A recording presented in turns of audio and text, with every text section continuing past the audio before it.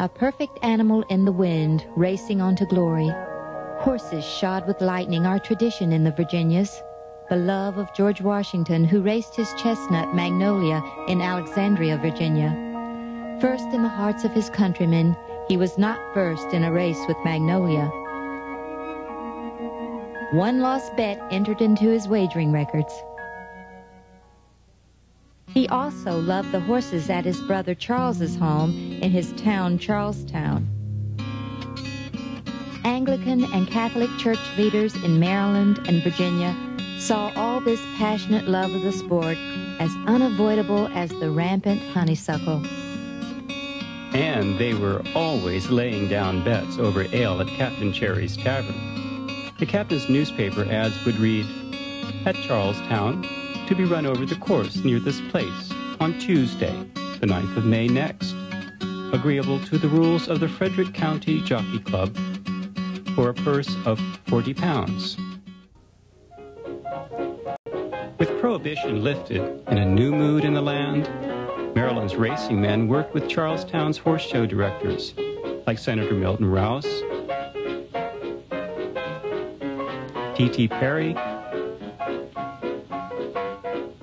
and horseman Greg Johnson,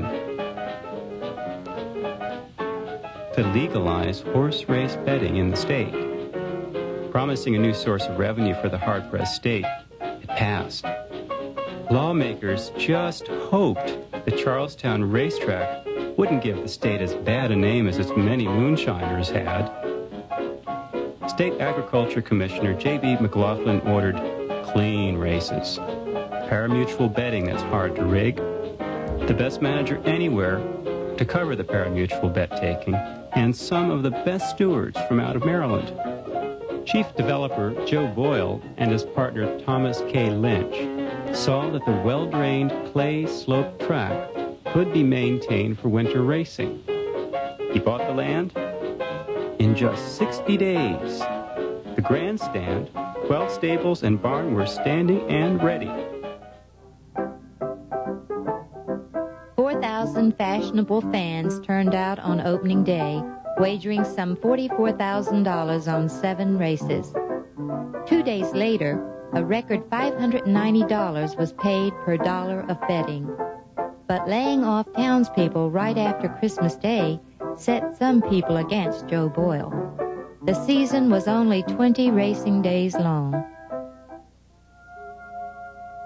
A.J. Boyle, who built the track so well, carried on the dream, taking over the track from his brother and promptly setting up an emergency fund to help any employees or jockeys down on hard times. The track took in only $36,000 each of those first days, just shy of breaking even.